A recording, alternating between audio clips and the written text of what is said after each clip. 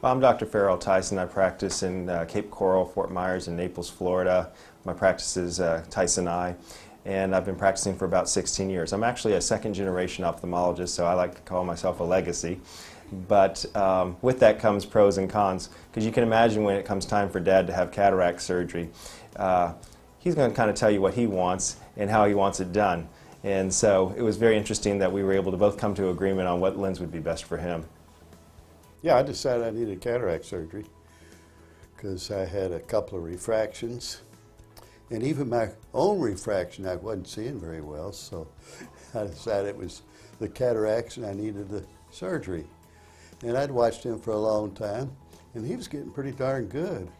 And I watched other doctors too. And if I didn't think he was good, I wasn't going to let him touch my eyes. But I never found anybody better, so. No pressure. So, you get to do the cataract surgery. Say a couple comments while we're doing it, just to keep them alive. But no, surgery went nice and smooth.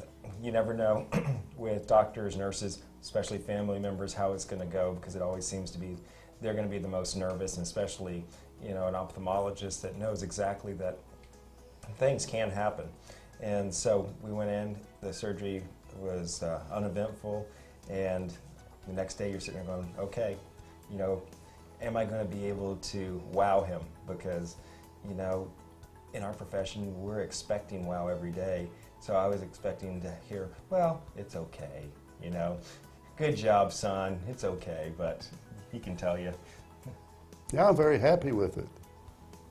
Well, why did you want the Crystalens? He was very adamant that I want the Crystalens, so. Yeah, well, I read a lot in the literature, and I've seen post-op patients, and most of the ones with Crystalens were a lot happier than most of them with refractive or diffractive lenses. What I found was you'd go to the meetings and they'd have these big surveys of all the ophthalmologists in the crowd, and they go, well, which would you have? And the Crystalens would always win over the diffractive lenses. And I was a very big proponent of diffractive lenses, and I still think that there's a great place for them in your practice.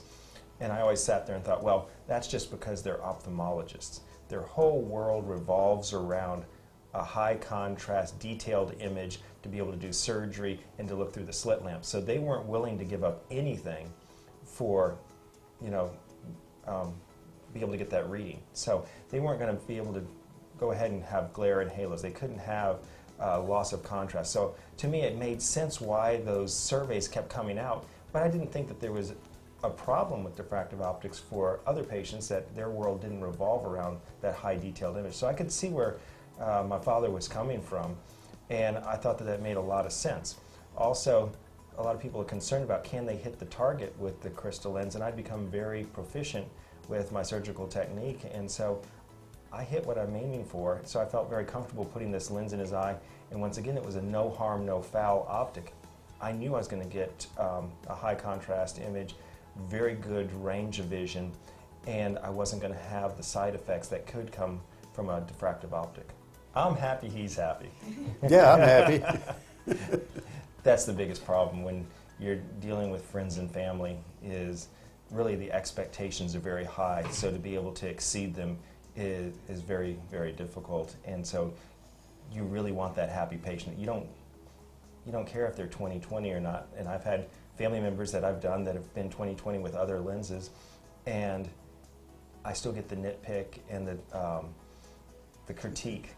But with the Crystalens and Dr. Martin, I've got nothing but praises, and he tells all his friends out at the clubs and all the functions he does. So I'm happy that he's happy, but I'm really happy that when he's out in the community and talking about it, he's proud of what he has in his eyes. Well, I'm happy with it. It's great.